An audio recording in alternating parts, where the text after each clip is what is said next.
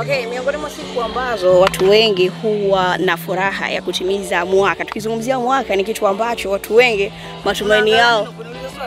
Wewe. Okay, ni kufikia kitu kama hicho. Gigy, leo ni furaha gani kwanza ulionayo? Tunakuona uko na bashasha zito usoni, lakini kitu kipi kikubwa ambacho unakifurahia siku ya leo? Leo nafurahia vitu vingi sana.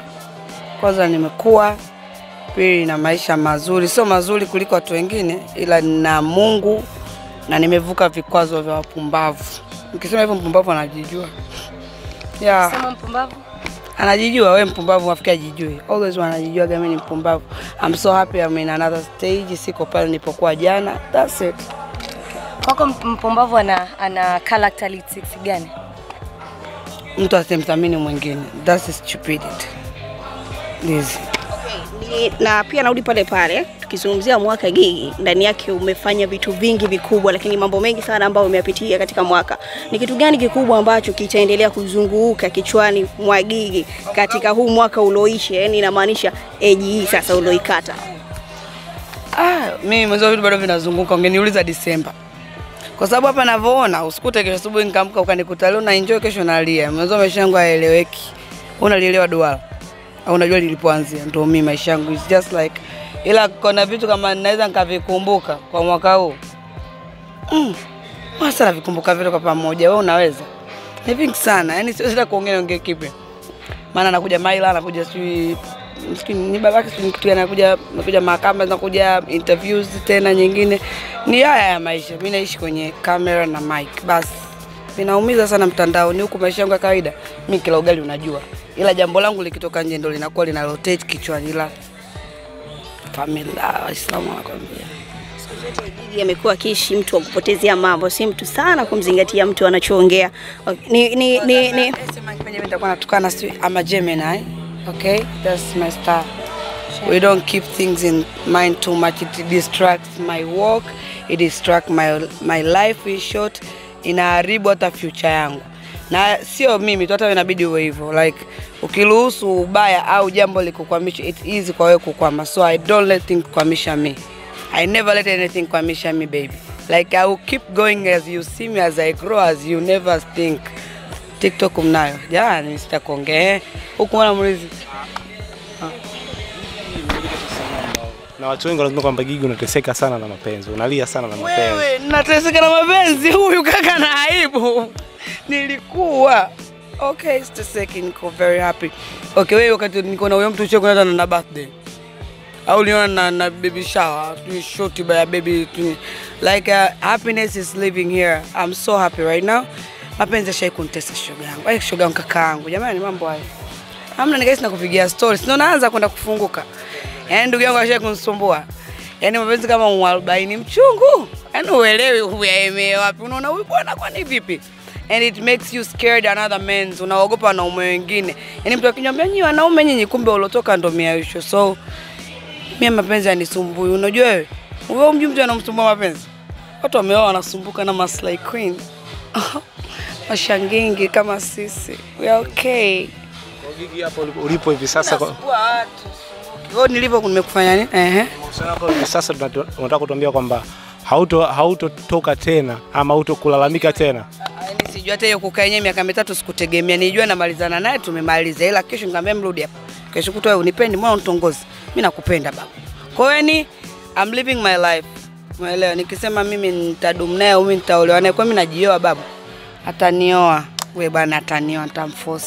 Okay, sawa. Gigy, kwenye kila age ambayo tunapitia kuna kitu ambacho ni ngumu sana kukisahau. Kwenye mwaka uliopita ni kitu gani, au kwenye miaka uliopita? Nani atakuja hapo kichwani? Unajua mwaka jana mchungu kapi mpaka mbwa ananifuata, naona wewe dada nitakupa malele ukatulie. Sitakuongea. Wewe Basata, no money, no calls, no friends. Everybody feel like wewe ni mtu fulani ufai kwenye jamii. It really distract my mind. Ili nisumbue, ila imenijenga zaidi. Yaani ukikubali chochote, kubali tatizo likuharibu, linakuharibu na unaweza ukawa hata teja, ukawa sijui mvuta vitu gani. Ila kama ukidili nalo, ukaliface. I was facing myself. I was easy to talk, Okay, sawa. Yeah, hivyo tu. Nimeface. Umezungumzia pia, nimesikia unasema uliyekuwa naye hata hizi birthday ulikuwa ufanye. Ni kwamba alikuwa kama anakuzuia au ni budget ya pesa ilikuwa itoke budget? Umesikia swali la kwanza? Mapenzi yanasumbua kuliko umeme. Kuliko dawa kwa uruku. Uzo kalala na joto ila mapenzi. Chakula iko huli. Tumbo limejaa tu lichojaa ujui, kimejaa stress. Yaani kitendo zinakaa kichwani. Sasa jiulize mapenzi zinakaa tumboni baby. Huli. So I was not happy. Yaani kwamba nikuandalie chakula wakati mwenyewe kujiandalia siwezi, au nikuandalie party mimi mwenyewe siwezi kujifurahisha. I'm happy. Then I can make other people being happy. It's not everybody's happy. Being in a relationship is not happiness. Inaanza na mimi. Nilimwonyesha yule baba, wewe, huyu dada anapenda furaha. Si ndo maana naishi. So you need to show people what you like. Watu hawakubali paka waonyeshe wewe ni nani. Yaani wewe huwezi kunijua mpaka ukae na mimi siku moja haba siku nzima. Hizi interview watu wanauziana viewers tu ndugu yangu. Kada sijalewa mnanikata na kwa serious. Labda ulivyoanza mahusiano na baba mtoto wako, ulishawahi kutegemea kuona vitu kama hivi baadaye vitajiri ama awe mtu tajiri? Ulishawahi kutegemea vitu kama hivi vitakuja kujiri? Okay, kipindi ambacho unaanza mahusiano na baba mtoto wako, baba Maira Mojay, ulishawahi kutegemea kipindi kama hiki kitakuja atakuwa labda mtu kama hivi mizozano ya kila siku?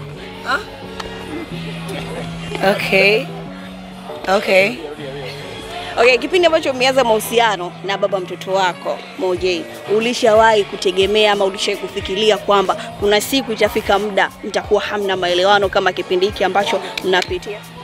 Ungewaza unayajua ya future. Wewe Mfalme Njozi. Wewe utabiri mwaka 2011 ndio kiama mwenyewe kavuta. Baby, you can't tabiri something you don't know in future. Mwanamke ni mtu ambaye akipenda anakuwa deep, anaonyesha. Nilionyesha, right? And I fucking move on. Why nikionyesha mnakasirika? Makasiriko ya nini? Sijai kuhisi chochote kinachotokea. Hii ni movie. Ndio kwanza usikute iko episode 2. My life is 4 years old and that person is still his dad. You are dad. Kiingereza na mate anajaa, unaona? So nijaribu kuongea Kiingereza pia. Kwa nini? Kiswahili kinaumba sana, kina mvutano. That guy will still be the father and I will be the mother. And forever she'll be my kid. I don't know if forever is she still exists kwake au no, but mimi kwangu Maila niko naye tangu amezaliwa, hajawahi kutoka mikononi mwangu. Okay, I won't change my word. I won't give you very deep things kwa sababu that's not unafuata maisha yako, utaogopa kuzaa bure.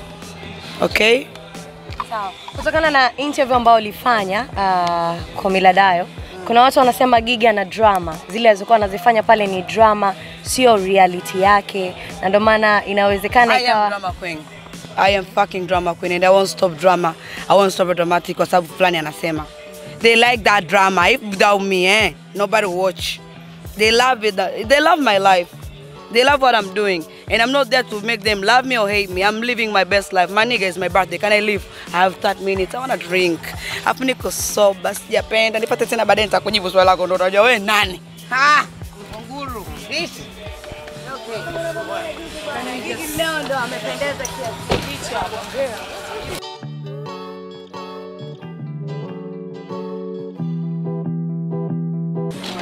Kwa hiyo ni Gigy Mane, Gigy Mahela, Gigy Mauwezo, aka Shanku.